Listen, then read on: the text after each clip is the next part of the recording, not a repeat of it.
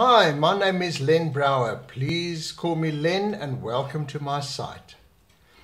These are my methods that I have developed over many years of teaching so many people how to play both the piano and now the keyboard. Please start now by listening to the most requested Piano Man, composed by the great Mr. Billy Joel.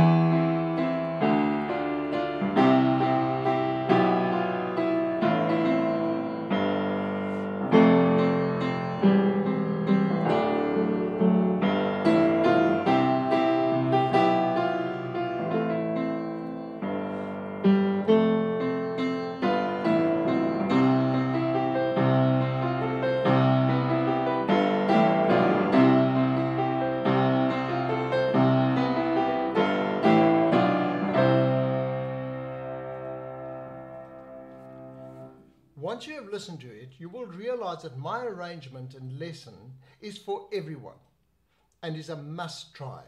So thanks for inviting me into your home. After all, this is a lesson in your own home.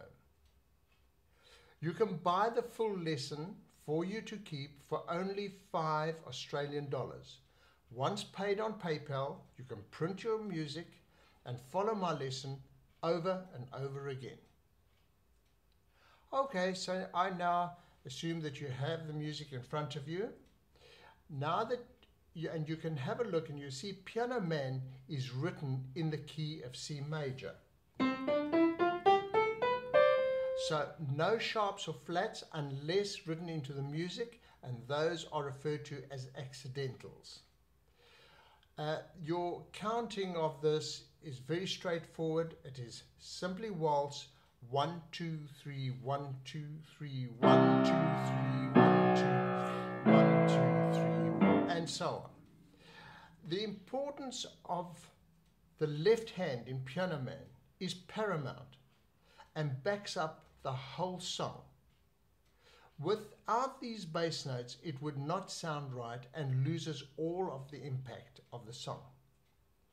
The chord symbols, these I have written will be of great help, especially with the likes of E minor stroke B, C stroke G.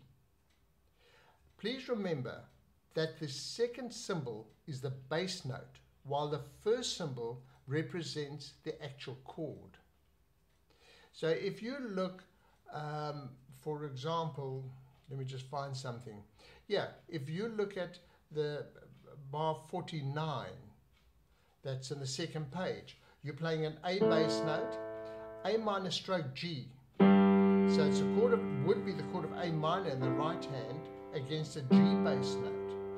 And then D7th is the next chord, which is played with the right hand, but you're playing an F sharp bass note. And then down to F. You'll find as well, if I play those bass notes in the center phrase, that is from bar 49, A, G, F sharp, E, then back to the A, now watch this, G, F sharp, D, E, Now, G, F, E, D, C. I'm already on bar 61, bar 62, B. So that whole thing walks all the way down. I'm going to do that again.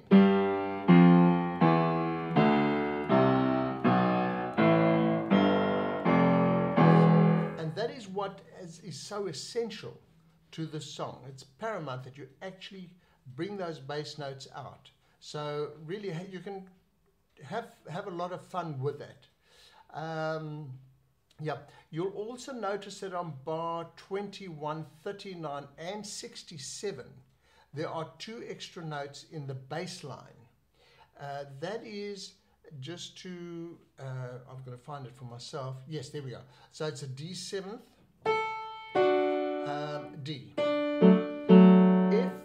If I were to write that in the treble clef in the right hand, you would sit there with so many ledger lines, those are those extension lines, having to read them and try and work them out. Incidentally, that when you read the bass clef, please, you can feel free to assume that the lower notes that I've written, they are the octaves. Octave, as you know, is 8 notes apart. Okay, and I think that is about all. 49 and 60, I have covered that. Yep, so we've got the whole story. You can now see that my method and lessons will become easier as you try each new song at all different levels. So thank you for trying, and I really hope that you enjoyed my piano lesson. And also remember, there are new songs available all the time. Till we meet again, this is Len Brouwer.